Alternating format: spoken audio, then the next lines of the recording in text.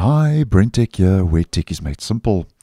So it's no secret that Microsoft really wants you to use the Edge web browser. And just a quick video, just to give you a quick heads up in this regard, that there seems to be a new pop-up that is appearing, or some like to call it a banner, and Microsoft also likes to call it a notification. I just like to call it an ad. But whatever you want to call it, there is a new notification pop-up that is appearing more frequently recently when opening up Edge on Windows 10 and Windows 11, when the browser isn't your current default browser. Because as you may well know, Edge is default when you install Windows 10 and Windows 11, as an example, in both operating systems. And if you change your default browser, as an example, to Chrome, as in my case, this is where the notification is appearing of late on a more frequent basis. Now, I'm not seeing it today. I have seen it recently pop up now and again, because obviously I'm not running Edge as my default. But here's a screenshot provided by the good folks over at How to Geek, which will give us a good idea. And according to reports, it's not appearing in Edge on Mac or Linux, only in Edge on Windows. So obviously Microsoft very intent for you to be using Edge as a default browser if you have changed the default browser on both Windows 10 and Windows 11.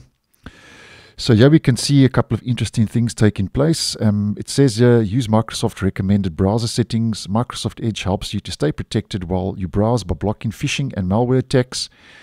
And it says here, after you select confirm, you will need to choose set default in the Windows settings app to make Edge your default browser. Now you may have seen this, you may have not. As mentioned, I have seen it of late a couple of times. It hasn't shown up today. And I wouldn't say this is actually a new pop-up, because I have seen this for quite a while. But nonetheless, if you click on confirm, it'll take you over to your settings, which you head over to your apps. It'll take you directly to your default apps, where you will have then to set Microsoft Edge as your default browser by selecting set default, as you may also know.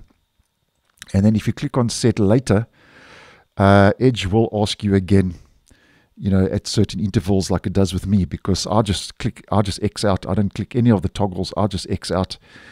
And I do find when I just X out of this little nag ad or notification, that it does not appear that frequently. I have found if I click on set later, it does appear more frequently. So maybe you want to try that, Xing out of the actual banner and not clicking on set later if you don't want to set Edge as your default browser.